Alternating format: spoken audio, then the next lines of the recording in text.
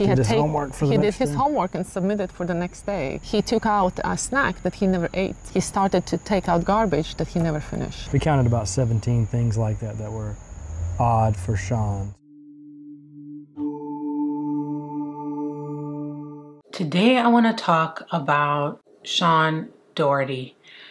Sean was found dead in his home in a very tragic, horrible, awful way, but the circumstances of his death, like the scene and the investigation, have many people, including his own parents, questioning the official story. The official story is that Sean did this to himself, but there are many unexplained details of the case, such as the way his hands were tied and the way the crime scene was processed, what happened during the investigation. The thing is, Sean's parents and the police have different versions of events of what happened in crucial parts of the investigation, which has only led to more speculation and obviously conspiracy theories. And the parents want people to talk about this and find out what really happened to Sean. The police are like, it's done, it's over, we should just end it now. So I want to do what I usually do on my channel, which is I want to give you guys the facts. Then we'll discuss the theories, and then you can decide for yourself. So the whole thing started on April 14th, 2022. It was around 4:30 p.m. when Maria came home. And the thing is that Sean, who's 12, he was supposed to be babysitting his younger brother, who's 2. And the reason why is because his mom, Ramona, she was at a doctor's appointment. She was taking her mom actually to a doctor's appointment. And then Sean's stepfather, Jared, he was out with another son and he was also at an appointment. And then the daughter, Maria, the one who just came home at 4:30, she was at a tennis match. And apparently this appointment was only supposed to take like 25 minutes. So they had Sean with the little boy for, around half an hour. That was the plan. But then when Maria came home, she was knocking on the door and no one was answering. She started ringing the doorbell. No one's answering. She starts calling Sean's phone. He doesn't pick up, texting, no response. So she starts to worry. She calls her mom. She's like, listen, I'm here. No one's answering. Sean's not answering. And the mom tells her, maybe he's playing video games or like the TV's on really loud and he can't hear you. He's not near his phone. Why don't you go to the backyard? And then from there, maybe there's like a back door that's open. Well, Maria goes to the backyard and she basically is shocked from what she sees. What does she see? She sees her little brother basically hanging from the swing set. And the way he was hanging was really weird because first of all, she said his legs were dragging, like they were dragging on the ground, and he was barefoot, but his feet were clean. Then he had like a helmet bag, like a motorcycle helmet bag around his neck, and it was tied by like a string. Another thing Maria noticed when she saw Sean hanging was that his glasses were broken and on the ground near him. And then his hands were tied really tight next to him, his arms and hands with a belt. So Maria freaks out, she runs, she tries to like lift him up to relieve like the pressure from his neck and call 911 at the same time. They instruct her to like put him down and give him CPR, and she's doing that and she's waiting for the paramedics to arrive. When the paramedics arrive, they actually are the ones who undo the belt that is around Sean, and they had a hard time taking the belt off. It was that tight.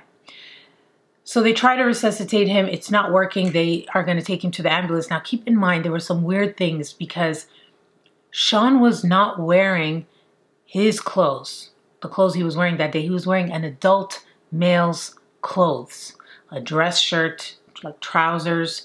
He's wearing a man's clothing. Then the mom shows up, Ramona. She pulls up and she sees her daughter hysterically crying. She sees ambulance and police cars.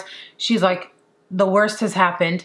And they tell her like, he was found hanging. We're going to take him to the ambulance, to the hospital, sorry, in the ambulance. And she's like, where is the 2-year-old? So she's running through the house looking for the 2-year-old, and she finds him hiding under like a pile of laundry that's like on a chair. He's hiding underneath there, and she said he seemed out of it. Like an exhausted doll. He opened his eyes. He was all sweaty. It looked like he had been crying. Limp. Okay, so that's weird. She takes the little boy and they go follow Sean, who's on his way to the hospital. She calls Jared, the stepfather. He's like, I'm at the doctor's appointment. I'm like 40 minutes away. Like, I'll meet you guys there. They all get to the hospital, and unfortunately, Sean doesn't make it. So the police then tell them at the hospital, the family, they're like, okay, we're going to process the scene. So we need you to stay at a hotel until we're done processing the scene. So they do that. So remember, Maria came home at 4:30 p.m. and all that happened. By midnight, that same night, the police call the family and they tell them, we're done processing the scene. You guys can come home. So the family comes home, and as soon as they come home, they realize that there are things that they feel should have been taken and processed as evidence. They found a lot of weird things. First thing they notice is there's like a handprint that was out of place. I froze because I was like, that's a huge handprint on the door. That's not Sean's. Hand was not from the outside, but from the inside. And it was the left hand. And they said that there was like residue. It didn't appear that it was lifted. They come inside to the kitchen and they see there's like a peach in a bowl, like someone made a snack, but they didn't eat it. They see trash bags, their trash bags, filled on the ground as if someone was going to take the trash out, and Sean's Crocs on those trash bags. Remember, he was found barefoot, but the trash bags weren't taken by police. Then they noticed other trash bags, but these aren't their trash bags because they said their trash bags have red strings and these trash bags have blue strings and they're ripped up and they're also just sitting there. So this is not even the worst part, because then they go upstairs. When they go upstairs into the master bedroom, they find Sean's underwear on the floor. I literally almost walked onto Sean's underwear. They were there. Sean never, ever in his life has taken his underwear off in my bedroom. There's no reason for it. The mom says she like put a tweezer, like grabbed it, put it in a Ziploc bag to preserve it so that she could give it to police. Then they see that the dresser drawer has been like rummaged through, and they realize that the clothes that Sean was wearing were his stepfather's clothes, Jared, from the dresser. But his clothes were missing. His t-shirt and the shorts that he were wearing were missing. They've never been found yet. So what happened to this? So at this point, like, they're all thinking, oh my God, somebody did this to Sean. Like, where's his clothes? Who put him in this outfit? Like, what happened, you know? So they're calling the police. They tell them they said they also saw some like blood spatter or something that looked like blood spatter. I saw some splatters that seemed like small blood things that I asked them to collect. Sean definitely had blood on when I did the picture on his hand, but the officer, she washed it off. The other thing the family noticed that was odd when they came home was that the thermostat was up really high. It was like set to 85 degrees. And that's not at all what they would usually set it to. And so they were just like, what? Like, what is going, why is the thermostat up high? And according to the family, the next day, an officer does come out and lifts like the handprint and takes the pieces of evidence. But then this is where there's conflicting stories, because on one hand, the family's saying that they told them, we found a print, like we were able to lift the handprint, but we ran it through the system and there wasn't a match. But on the other hand, you're hearing them say, well, the handprint was no good. We couldn't actually use it, so we didn't even run it. So this is when things start getting even weirder. The family knows that there are neighbors that have security cameras that are pointed like in the backyard. And so they were asking about, you know, what's on the camera footage. And the cops are like, well, those cameras don't really work. And we talked to the neighbors and they said they didn't even hear anything. So we don't really have any information about that. Like, we can't really help you. And then about like the pictures and the findings, the family said they never heard back from the police about anything, what they found or anything like that. Then According to the family, remember the 2-year-old that was hiding under the pile of laundry? They say that he started telling them a story. He started telling them that the day Sean died, that Sean's friend came over and was punching him. So at this point, the family is convinced that like somebody did this to Sean, and they're just really hoping that the police are gonna find out who did it to Sean. Then the autopsy was released, and this is where it all goes downhill, because the medical examiner says in the autopsy that the cause and manner of death is suicide by hanging.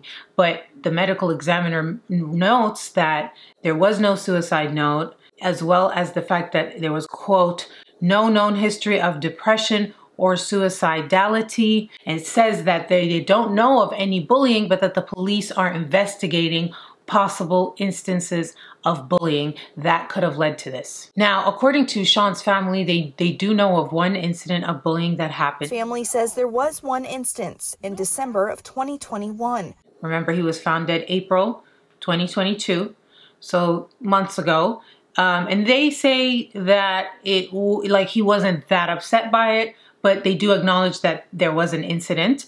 And then also there's conflicting information about the suicidality, because although the medical examiner said there was no known history, the ER doctor, okay, in his notes wrote, quote, that Sean had a history of suicidal ideations. First of all, why are they conflicting? And second of all, their investigators did not find anything to support that he did have suicidal ideations, because they took his phone, his iPad, and his computer, and they say that usually, not always, of course, but usually when someone commits suicide, they are searching things up. And when someone says that you have ideations, it's because you're Googling like ways to do it, or you're writing about doing it, you're sending messages about it, something.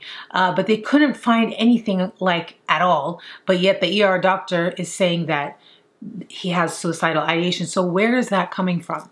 And why is it conflicting with the medical examiner's report, where they say there's no known histories, when they would have spoken to the ER doctor or at least looked over the notes, you would think. So to understand the situation a little bit more, let's talk about Sean's short childhood.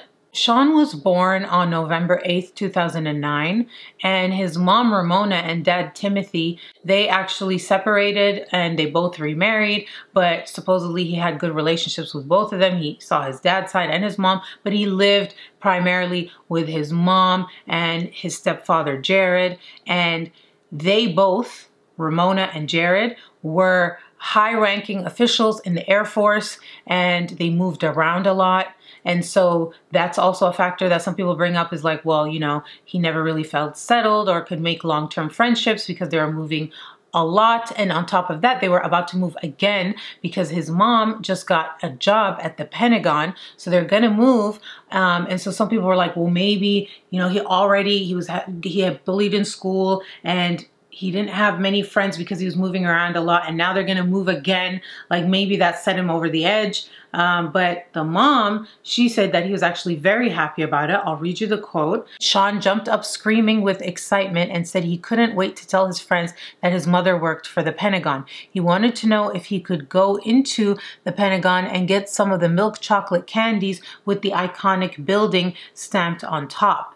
Sean also loved Disney, and the family said they just came back from a cruise to Disneyland. They had plans to go to another one, and like Sean was so excited about Disney. They were talking about how the night before he was found dead, he was making them laugh, and they were having this great time. Like his mom brought home cookies, and he was like, "Mwah," like chef's kiss cookies, and they all laughed. They said that he told them, "Good night, I love you," and he, quote, bounced down the hall into his room. The next day, they said he was in a good mood, and actually, his mom spoke to him on the phone an hour before he was found dead.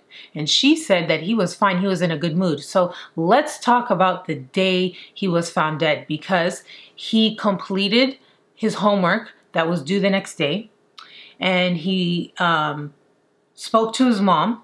And then after speaking to his mom, there's an hour of time between when he spoke to his mom and when his sister came home and found him hanging.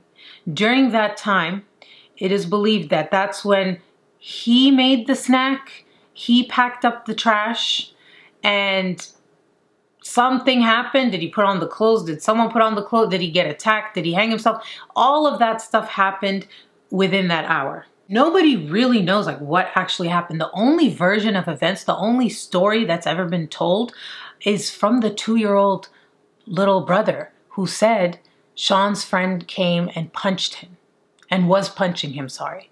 So what are we to make of that? Is he making it up? Is the family telling the truth? Is he telling the truth? Like, where would a kid come up with that? I don't know. It's very strange. And so because of all that information, the background I just gave you, when the autopsy came out, like the parents refused to accept it. And this is when we start to have the clash between the parents and the police. The parents go all out, okay?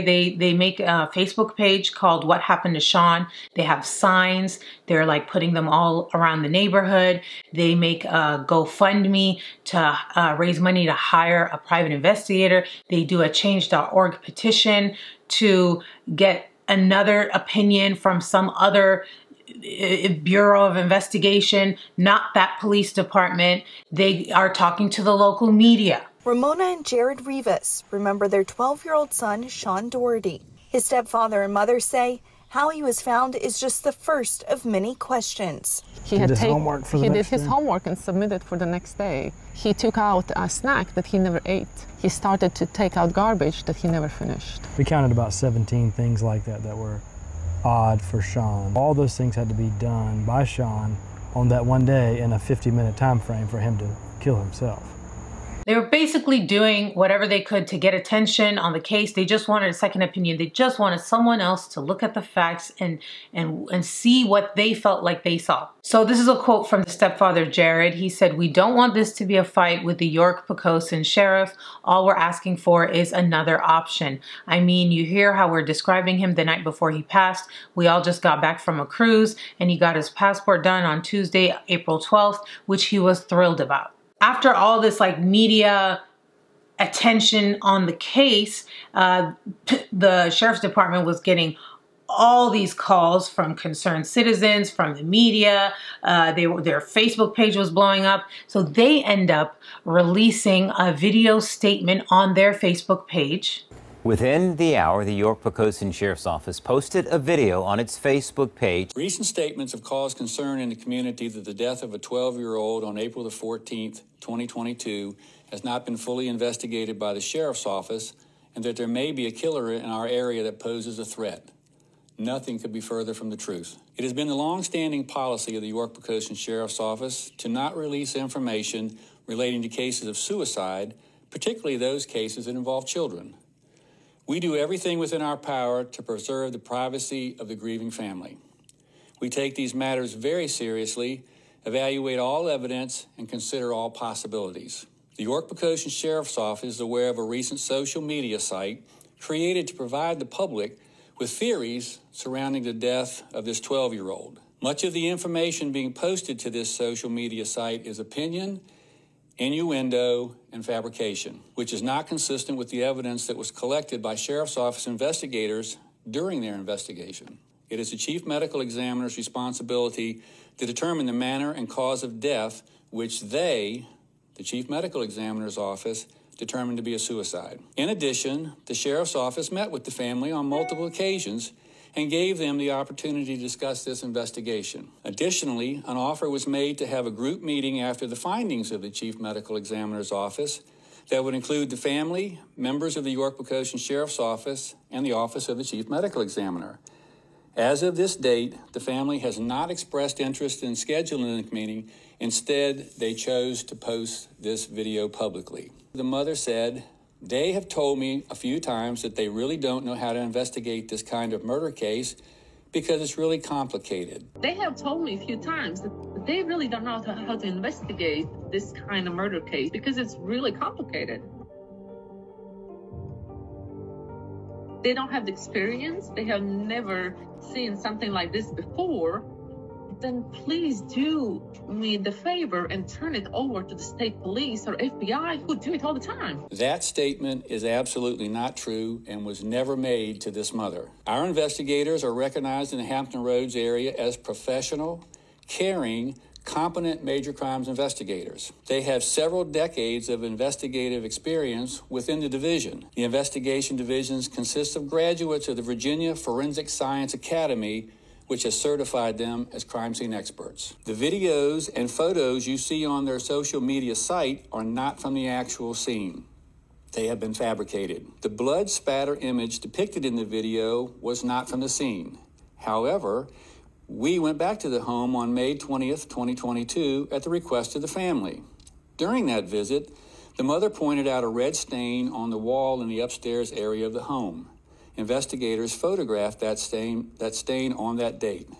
Later, investigators reviewed the photographs that were taken on April the 14th, 2022, the day of the tragedy, and that stain was not present on that wall on April the 14th, 2022. In the mother's video, she states that her 2-year-old child witnessed the events that occurred in the house.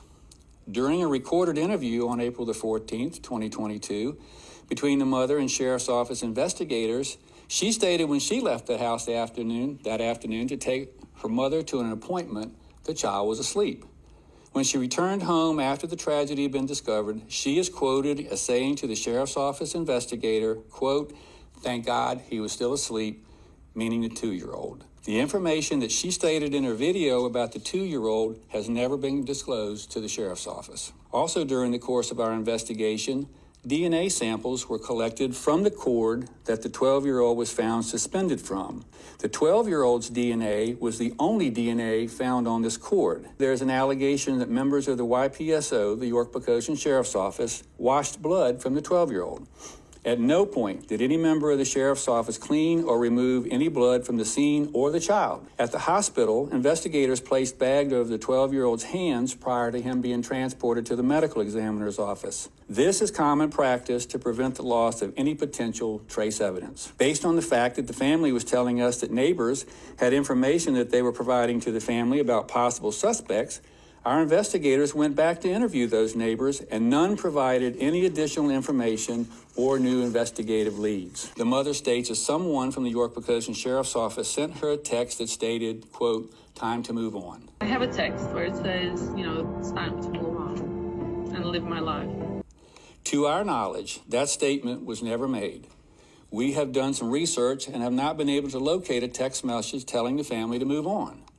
The only text similar to this was a text between the investigator and the mother, where the mother states to the investigator, quote, "It is time to heal." Several theories were presented to the Sheriff's Office investigators by the family. The first theory provided to the family about what happened that day stated that they believed that this was a burglary, and during the burglary, their 12-year-old was sexually assaulted and murdered. Sheriff's Office investigators found no evidence of an intruder, and laboratory and medical evaluations of forensic evidence sent to the laboratory found no signs of sexual assault. The second theory presented by the family was that this was carried out as a military-type operation directed at them, the family, due to their rank in the United States Air Force. We conducted a thorough, professional, and exhaustive investigation. There is nothing whatsoever to indicate that there is a killer in our community. We still extend an invitation to the family to meet with members of this agency and the Office of the Chief Medical Examiner to discuss the results of the autopsy and our investigation. The reaction to this was mixed, okay? Some people were more convinced now that maybe Sean did this to himself after watching the police video. Other people, not so much. So now you had like a divided group of people. You had people that were like, well, he still didn't just address what the hands being tied. The belt was tied around my son. Oh, they said, oh, he probably tied it himself and all that. So why there was no DNA on the belt? 4 weeks later, taking fingerprints. 4 weeks later, after we raised hell. 4 weeks later, going around the neighbors asking if they saw anything. And how come what he's saying is conflicting with what Maria, the sister, was saying when she was the one on the scene? Because she said his feet were hanging. They said there was a chair and that the chair was moved out of the way to get him down. And which one is it? It seems like there's this tension between the mom and the police, like what's going on. In the police video, they repeatedly talk about how the mom has not come to sit with them. The family has not come to sit with them. She's gone to social media to express her concern, but she didn't come to us directly. So they're kind of like saying, well, you should have come to us. We could have dealt with this, but now you've gone to the media, and it's like this whole thing. At least that's my interpretation. I don't know, maybe that's not what they meant. But other than these two statements, the sheriff's office said, we're not gonna talk any more about this. And they said, the only reason we did this is because people are concerned that there's like a killer on the loose, and there's not, because this was a suicide, and that's it. Who do you believe? You know, that's where it kind of comes down to, because some people are like, you know, which, getting ahead of myself, okay, those are the facts. Now let's talk about the theories. Let's start with the official theory first, right? It was that Sean did this to himself. So the main part, the thing that people say like makes them feel like they can't believe it's a suicide, is the way his hands were tied. So let's try to like think about this, right? His glasses were broken, and they said he really couldn't see without his glasses. So somehow his glasses fell, they broke. He would have had to either, well, he would have had to put the bag on and then tie his hands, because once his hands were tied, he couldn't put the bag on. So let's say he put the bag on and now he can't see, his glasses are broken, his head is covered. But it's not like when you put the bag on, you're going to immediately suffocate. Like, you can take a few breaths before you start suffocating. So could he have put it on and tied himself really tight, really fast, enough for him to do this to himself? You know, tie himself in the belt? That's something that people are asking. And then it's like, what's up with the clothes? Like, why are his shirt and shorts missing? Where could he have put them that the police didn't find them? If they're missing like that and they thoroughly searched the home, which they claim they did, then where are the clothes? A lot of people think someone, whoever did this, must have taken the clothes because there's evidence, and then found other clothes. Why they would choose adult clothes, I don't know, but chose the clothes, put him in the clothes, tied him up, and did that to him. So another thing people really talk about a lot are the different trash bags. Remember how there was the red strings that were the ones in the home, and then the like ripped up blue string trash bags? What's that about? So I was trying to think, okay, what's a rational explanation for that? And what I came up with, maybe you guys can come up with something too, is what if like it was just the cops who left it because they were using trash bags, they had an extra trash bag, or ripped up some trash bags and they just left it there. They didn't have time to pick it up and clean up after it. I don't know. So the whole suicide theory, is it impossible? I mean, it's possible that he could have put it on and tied it. Maybe he practiced a couple times tying the belt without looking and then did it that way. And regarding like no planning, him doing his homework, like, yes, I would think most suicides are planned somewhat, but I was doing some research and there is such a thing as impulsive suicide. Like, there are people who just all of a sudden decide they're going to do it and they do it. And it's more common with younger people, and they just kind of make an impulse decision, and it's like the most final decision they'll ever make. So could something have happened that triggered it, that made him decide he's gonna do it? He practiced it a few times and then actually went through with it? Well, the police definitely think so. The next theory I want to talk about is foul play, like someone did this to him. So there's several theories with that, because the police mentioned that the family said that there could be like a military connection, like they're targeted because they're high-powered military officials or something like that, which a lot of people are like, oh, okay, right, you know, like tinfoil hat. But the thing is, I don't know.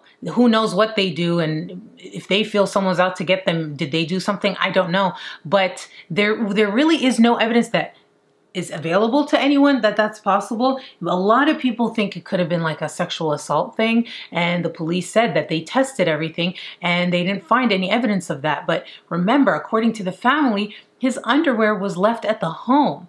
So how thorough is their investigation? Like, can their words be taken? The mom said they couldn't do this. Like, I don't know. Is it like just like the worst case of incompetence and the easy thing to do was to say it was a suicide, so it was lazy police work? Or the other theory is that it's someone in the police department who's responsible for this, or who's covering up for someone or something like that, because why else would they do all this, right? That's a major theory. Like, when I was online, I saw so many people saying it's like it's an inside job, someone in the police department. It's like something like that, because they just can't understand why certain things were done or not done in the investigation. And then there's the story the little boy told, right, about someone, Sean's friend came and was punching him, right? And then there was an incident where he was bullied. Could someone from his school, from the neighborhood, who was out to get him, saw that he was home alone and took the opportunity, and that's who the little kid saw? That's another big one too. A lot of people are like, you know, it could be a combination, right? It could be a bully and their parents are in the police department. It could be you know, like, there's so many like things that people are saying. But when I go online, you know, in the court of public opinion, I would say it's like 75 to 80% minimum believe that there's foul play, and there's a small group of people that are like, he probably did this to himself. So I would love to know what you guys think. If you want to know what I think, like, I can't say 100% because there's a sliver of possibility he could have done it to himself. I just don't want to say that someone did it from the police department or something, but I'm like, damn, are they that lazy? Like, is the incompetence that bad? That I can believe. I can believe, no, not just in the police department, but just anywhere in the world. Like, people are really incompetent, and they let things slide, and they just want the easy way out. And they're like, in their mind, they're like, they want to believe what they want. Remember when I did the Pam Hupp case, where they wanted it to be the husband so bad because it was like the easy, obvious, cut and dry thing? And meanwhile, it was Pam all along, and she was right under their noses. It's like, I don't know, sometimes people get pigeonholed in what they originally thought, and it's hard for them to get out of it. So it could be that. It could be that. Then some people are talking about like the stepfather because of like the fact that he was wearing his clothes, but I don't know, that would be like insane. All of it is bad. I don't know. Like, is there anything good here? I mean, the kid is gone, but the family feels like that's the other thing too, right? Is the family just grieving so badly that they don't want to accept that Sean did this to himself? So another thing I found when people were talking about that he could have done it to himself is the fact that why is this 12-year-old babysitting a 2-year-old? There's a word that I saw online, parentification. Like, maybe he had so much on his shoulders. They were all talking about he was so kind, he was so nice, he was the sweetest. Like, maybe he just held it all in and just snapped. Maybe he wasn't actually happy to go to, because they were moving to the Pentagon. Maybe he was just trying to make his mom happy and acting like, oh my God, that's great. But like, it was really upsetting him. Maybe the bullying was way worse than he was telling them, but he didn't want to let them know. Maybe, you know, having the responsibility of the trash and the babysitting and all this in the house.